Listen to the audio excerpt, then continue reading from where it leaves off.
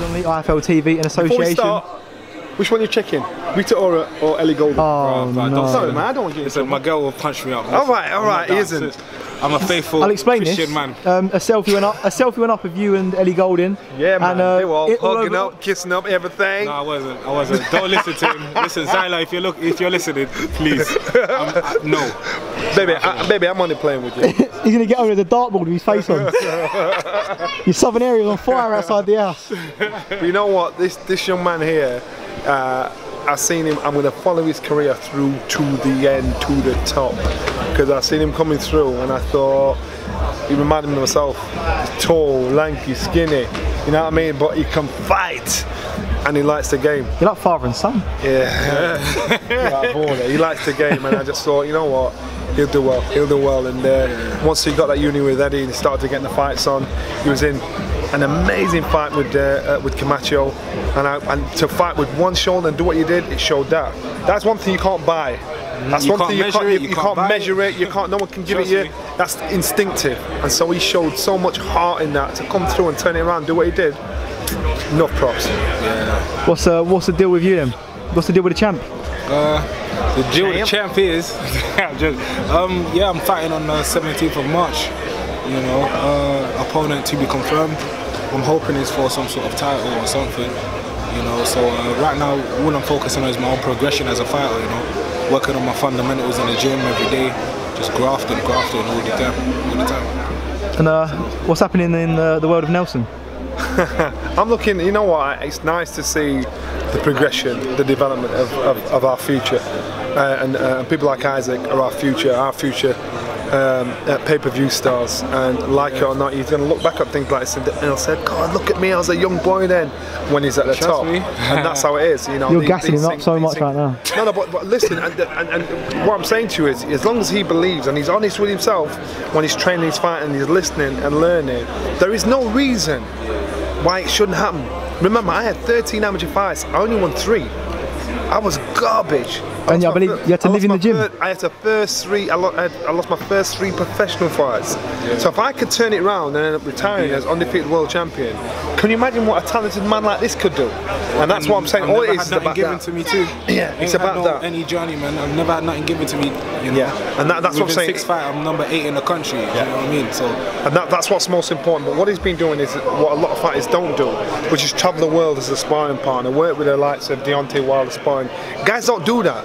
They want the trainer holding their hand. They don't want to do that and go in someone else's backyard to be a sparring partner. And that, to me, develops you as a fighter mentally, physically, emotionally. And that's why he, at this stage in his professional career, look what he's doing. Look where he is in the British rankings. So I think this is just the beginning, and this will just be, you know, be all news when he's world champion. You used to make a great pair.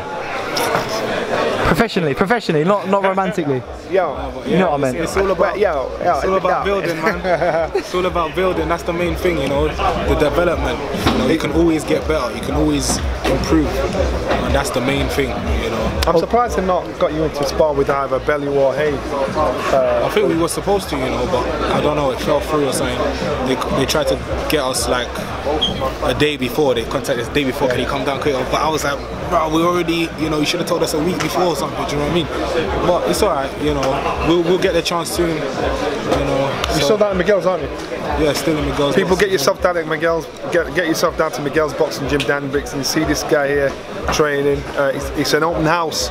Go in and if you're a boxing fan, go down and check it out, and you'll see some other young potential stars coming through. Obviously, your 2 big guys, the other 2 big guys on the card that you were just talking about, HAYE versus BELLEW. What's going to happen? Come on, boys. Predictions.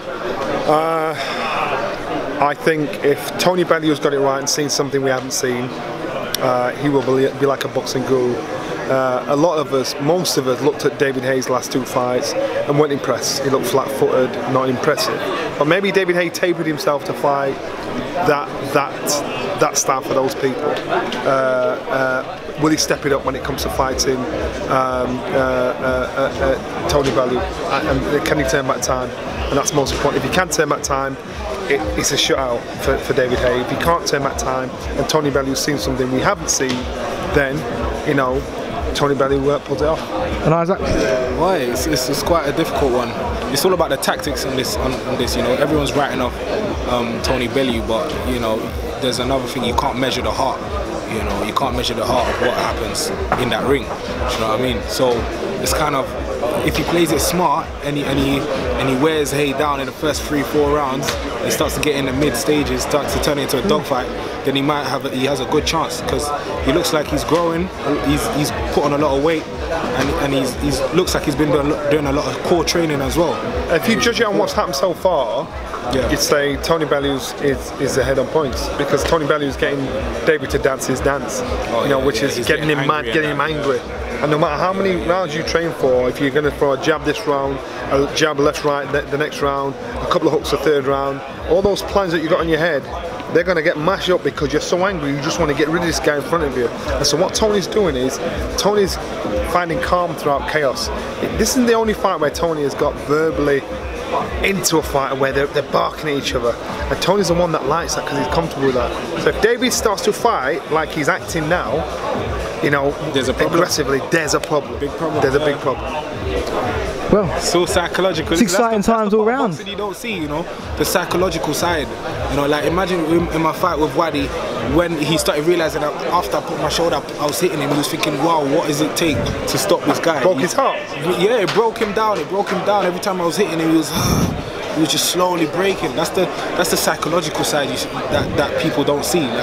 It's all good training and stuff, but when you're experienced, in that ring, going a full 10 rounds and being through it, it's a lot different than sparring. You know what I mean? It's a lot different when the lights are there and then everyone's watching. The heat of the lights are showing down in your skin, and it's different. The ring canvas as well, even the little things as well. It takes a lot out of you. So when you fight, bro, it's a different experience. Do you agree with everything you're saying? Everything. Everything. You two work well as a pair. Like a mini-me. The wise head on your shoulders, man. Alright then, well, Isaac, Johnny, thank you for coming to IFL TV. Sweet. Thank you. Crack on, and I'll catch up with you soon. Thanks for coming to IFL TV. Top boys.